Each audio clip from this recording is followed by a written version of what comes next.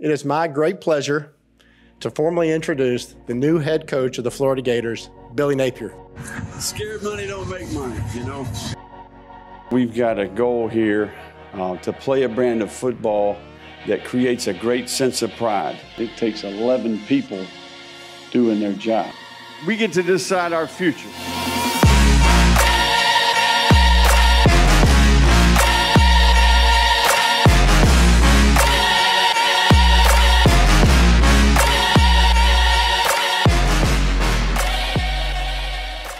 Hey Gator fans, Hays Carlyon here. Welcome to another edition of Building Back the Gators as we talk about Billy Napier and his first year with the Florida Gators. And really excited today to bring you an interview with running back Nay'Quan Wright. He's somebody that brings a lot of versatility to the offense, and we're excited to see what he can do this year. Over 500 yards rushing, 400 yards receiving already in his Gators career. And again, he really hasn't been on campus all that long. He's coming back from a left ankle injury that limited him in the spring. He didn't participate in the spring game, but coaches are really excited about him. Billy Napier mentioned Nay'Quan when he joined us a couple weeks ago on Building Back the Gators in terms of his leadership. So he should be a fun piece to watch. I'm joined with Graham Marsh, as always, our fantastic producer.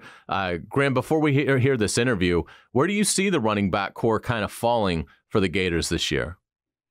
In terms of like who gets the most carries and stuff, Nay'Quan will be the second most. It'll be Montrell Johnson first, but Nay'Quan might lead the room in touches because he'll catch a lot of balls. He's really good out of the backfield, like exceptionally good.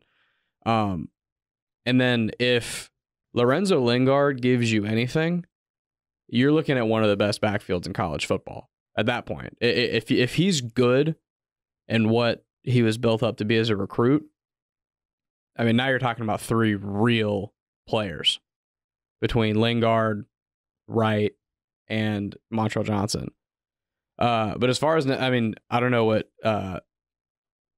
did he say his favorite memory was when you guys talked about it? I don't want to spoil the interview, but yeah, no, it was good. He sort of went into just, I think, the versatility that he's been able to bring in again. So it's going to be fun to see how the running back room shakes out. I agree with you. Nay'Quan, I think he has a chance to go over 500 yards rushing, 500 yards receiving this year. He talks a little bit about that in the interview, about schematically the things that they're going to do with him, and it sounds great. It sounds like he certainly has a big opportunity to have a very versatile role. I want to thank our sponsor on Building Back the Gators. That is Harrell Harrell. I've known Holt and Julie Harrell for decades, going back to our days in high school. Fantastic people.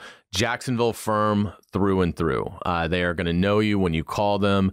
They make sure to treat everybody like family, but they're big enough. They can take on anybody. That's who you need to be with if you've been hurt. Hopefully you won't need them, but if you have been injured or a loved one, call Harrell Harrell at 251-1111. Again, that's 251-1111 for Harrell Harrell. Let's just get to it. Nay'Quan is a kid that I think really has a chance to make a big impact this year. We appreciate his time. So let's get to the interview. Here is Nay'Quan Wright, Florida sophomore running back.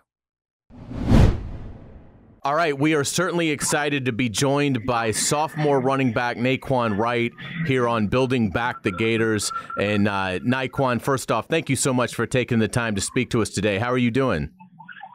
I'm doing great. Good. How's your family? Everybody doing well? Yes, everyone doing great. Thanks for asking. Sure thing. Well, tell us a little bit about your Gators career so far. What's been your favorite moment as a Gator so far in your career? Probably say my favorite moment is just running out the stadium, playing in front of 90,000 plus fans. What's that going to be like when you guys run out for the opener against Utah? What kind of environment are you expecting? I'm expecting a loud crowd, packed crowd. Probably to be one of the highest of the season. Yeah, absolutely. And what an opportunity for you guys right out of the gate to show the country what you're capable of, right? Yes, sir. Yeah, no question. So tell us about Coach Napier. What has he brought to the program? What's different with Coach Napier running the team? Coach Napier's a good guy. He came in. He's trying to get the program going in the right direction. He's a great leader. What I like best about him is he get the team input on everything. He doesn't really make a move with just on his own. He kind of let the team have an input and whatever. Then he decides once he have at least let the teams have their input. How important is that for you as a player to be able to give that input and have it be so positively received? I just think that's pretty huge, especially being that because just for him, he's a leader of the program. So have an opportunity just have the leaders on the team be able to speak out and voice their opinions and suggestions is great. In terms of the offensive system, how does it fit your skill set? I believe I'm very versatile. So I see that Coach Napier has at the previous school, he liked to run the ball. So I think that'd be something that I'm good at, and also I can move into the slot also. Yeah, I would imagine that's going to be a lot of fun for you. And again, that's where it is at the next level in the NFL with running backs. You've got to be able to do it all. And your numbers have been, really sensational from a balance standpoint. Over 500 yards rushing in your career, over 400 yards receiving, and you're really just getting started. How much pride do you take in bringing that versatility to the offense? I just want to really whatever I can do to help the team win, help us get back to our glory days and be able to compete for the SEC championship, national championship. So whatever opportunity I get this year, I'm going to take advantage. What was it like for you going through spring, recovering from the ankle injury, but providing that leadership and getting those mental reps so that you're on point with everything in terms of your assignments? I think it was pretty different for me. Just being that watching and just human nature, I wanted to go out there and compete because we had a new staff, so I wanted to show what I can do, just like the other guys doing. But just sitting back watching the game and just becoming a better student of the game and leader. And what are some things that you're focusing on this summer in the workouts that the team is doing and the stuff that you're doing on your own? Something I'm focusing on is just leadership, holding guys accountable, making sure everybody's accountable, because once everybody holding each other accountable, we'll get pretty far. Yeah, I've always heard that as a sports writer, is the best teams are the teams where the players really are the ones leading the group. That the coaches obviously need to be there, but the great teams are the ones where the players sort of take control. Do you get a sense that this team has that capability from a leadership standpoint of it being a player-driven program? Yeah, I think we're going to go pretty far. Once our leaders lead, and then everyone's following suit, because we already have a good coaching staff that's leading and taking us we taking the right strides in the right direction. So once we get the leaders to lead and everyone else to follow, we get pretty special. Nay'Quan, who are some other guys that you lean on for leadership to kind of help you, with the team? Some guys on offense, I go Anthony Richardson, Richard Garage, Kingsley. On defense, I go Ventrell, Trevon, Jason Marshall, guys like that. You mentioned Anthony. What strides have you seen out of Anthony Richardson this offseason? I've just seen that he's ready to take that next leap, get things going. What kind of chemistry do you have with him as a receiver? You mentioned, obviously sometimes you'll line up in the slot, and certainly you can be very effective in that role. What's sort of the chemistry that you have with Anthony? Actually, right now we just building it. During those off times and off days, we actually building it, getting the timing down and different looks on air without a defense being there. And talk about this new facility. How excited is the team? How excited are you to finally get the keys to that and be able to start utilizing it starting next month?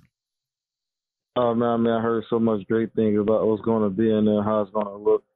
So I can't wait to just be able to see how great this new facility is going to look. Multi-million-dollar facility, so I can't wait to go into it.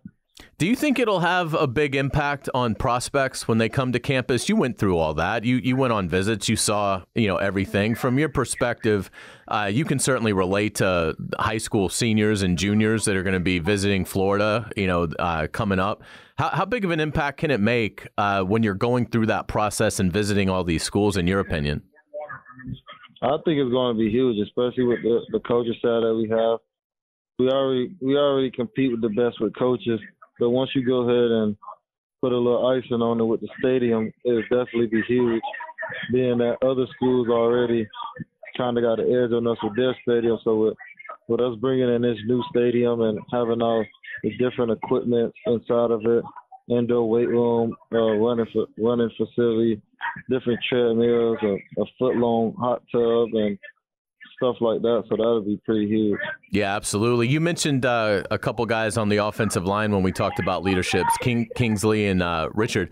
How is the offensive line developing, in your opinion? They're doing great, taking the right strides. I'm loving their leadership. All those guys, very experienced, played a ton of football, got a bunch of reps. So it's on them now. Those guys are going to lead us and take us where we need to go. Great stuff. Nay'Quan, how can Gator fans help you out when it comes to NIL? Is there anything that is out there that Gator fans can support you through? Oh, man, I'm about to drop some merchandise soon, so I'll probably just say support that. But mainly I'll just say, man, just support the Gators and the guys that has their merchandise out there. Or just even alone just showing a couple likes on the internet for our guys, show some support, or just being at the games. That'll be huge, too. Yeah, absolutely. And how can Gator fans find you on social media? On Instagram, bossman_5. But on Instagram and Twitter, it's the same, bossman_5. Fantastic. Well, Nay'Quan, I certainly appreciate your time. Can't wait to watch the team this year.